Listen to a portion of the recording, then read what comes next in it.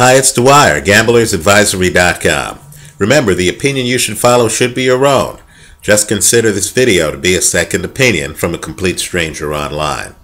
I'm always fascinated by the sparring partners of fighters who are headed into big fights. Sometimes, when I hear about a sparring partner, I'm able to then realize that that sparring partner does fight a similar style to the upcoming opponent.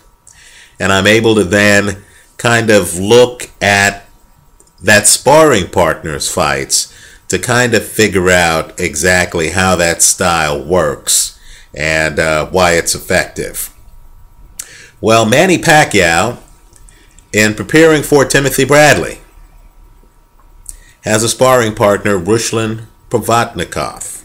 Right now, Provodnikov famously fought Mauricio Herrera, the same Herrera who just lost to Mike Alvarado. He famously fought Mauricio Herrera on ESPN on Friday Night Fights. I thought the scoring was bad in the fight. I thought Provodnikov won the fight, but the judges disagreed and gave it to Herrera. Right? I've profiled Provodnikov before. If you Google him here on YouTube, you'll see my earlier comments on Provodnikov.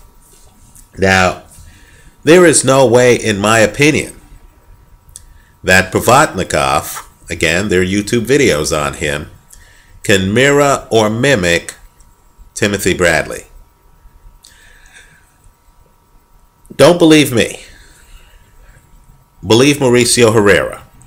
He's given an interview that you really want to read. It's on BoxingScene.com, an excellent site. And in it, he talks about how he has sparred with Timothy Bradley. And how, in his opinion, having been in the ring with Timothy Bradley and with Ruslan Provodnikov, Provodnikov is not going to provide the kind of preparation that one would need for Timothy Bradley. I know Bradley's reputation is that of a guy who comes in and headbutts you.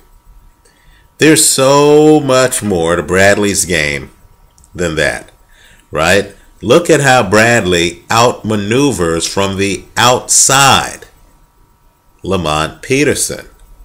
Now, since that Bradley-Peterson fight, we've seen Peterson corner and batter up against the ropes Amir Khan's ribcage.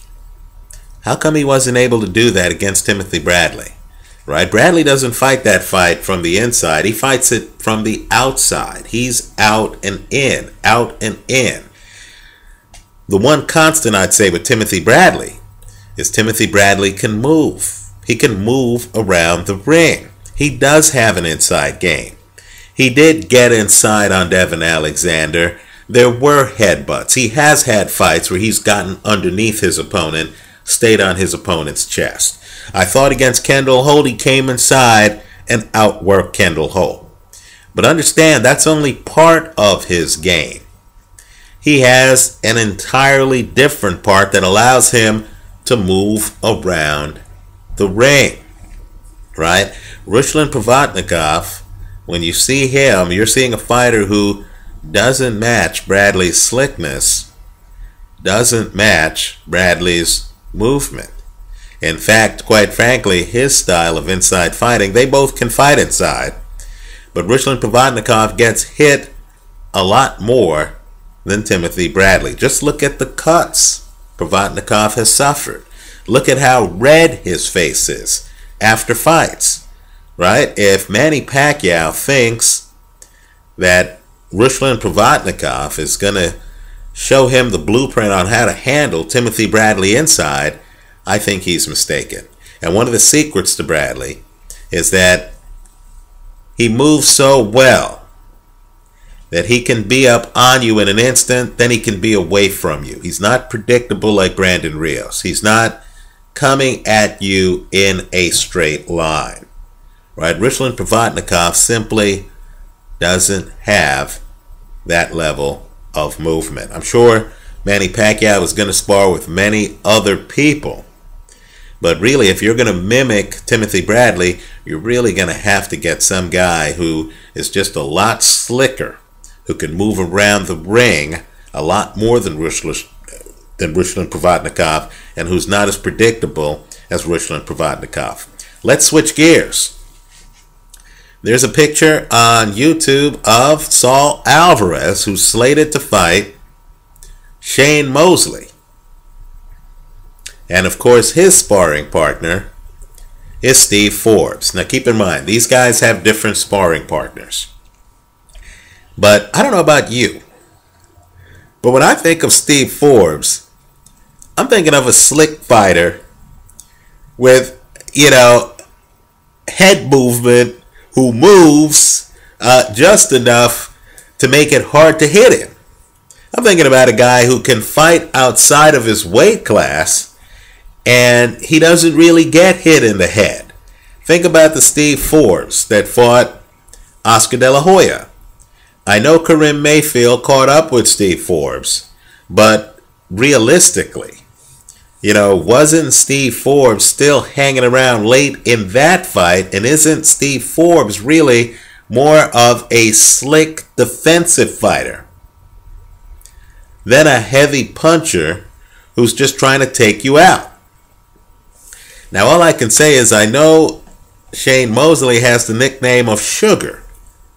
But in my opinion, Shane Mosley is really a slugger masquerading as a fighter. Not a cute, slick fighter who's trying to defensively outmaneuver you. Right? Now, I would understand fooling around with Steve Forbes as a sparring partner if I were about to fight Floyd Mayweather. But style-wise, I would say, look, Steve Forbes is a far cry from Shane Mosley. Shane Mosley's really trying to take you out with a concussive left hook or a devastating straight right hand, right? For all the talk of Shane Mosley being over the hill, people need to remember that not only did he destroy Antonio Margarito, say what you want about Margarito, but since that fight, Margarito has gone the distance with Manny Pacquiao, and Margarito, quite frankly, had his fight stopped, in my opinion, under questionable circumstances against Miguel Cotto. It wasn't like Margarito was losing consciousness, right? Margarito looked much better in both of those fights than he did against Shane Mosley, right? And let's remember, Floyd Mayweather, again, in my opinion, has never been hit as hard as he was hit by Shane Mosley, and these are some of Shane's more recent fights, right? Mosley's not in there to get a decision against you. Mosley's really in there to treat you like he treated Fernando Vargas, right? Mosley's in there to get the KO. This is a guy who stopped Ricardo Mayorga. And so to have Steve Forbes as a sparring partner, a guy who's going to be much harder to hit than Shane Mosley, in my opinion, right? Mosley doesn't have a lot of head movement. He really doesn't, right? Mosley was able to survive against Pacquiao by backing up, fighting on his back foot. If Canelo feels that Mosley's going to fight that way against him, then Canelo has nothing to worry about. But if Canelo expects Shane Mosley to be Shane Mosley, and we know who Shane Mosley is. He's the guy who hit Floyd Mayweather with a straight right hand. In fact, he hit Floyd multiple times in that round. One of the best moves Floyd did in his career was when Floyd literally grabbed Mosley's right arm. Look at the video. He grabs Mosley's right arm. He was holding on, right? Is Steve Forbes going to prepare you for that kind of punching power? I thought Steve Forbes was a relatively light hitter who didn't get KOs. Is he really going to prepare you for that kind of punching power? What about the left hook that took out Fernando Vargas?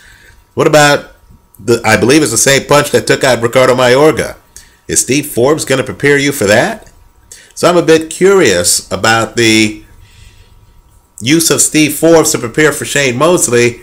That strikes me as interesting. I'll say that. So I'm not a trainer. I'm not the one running camp. I'm not a manager. But picking Ruslan Provodnikov, Timothy Bradley, and picking Steve Forbes, Tamira Sugar Shane Mosley,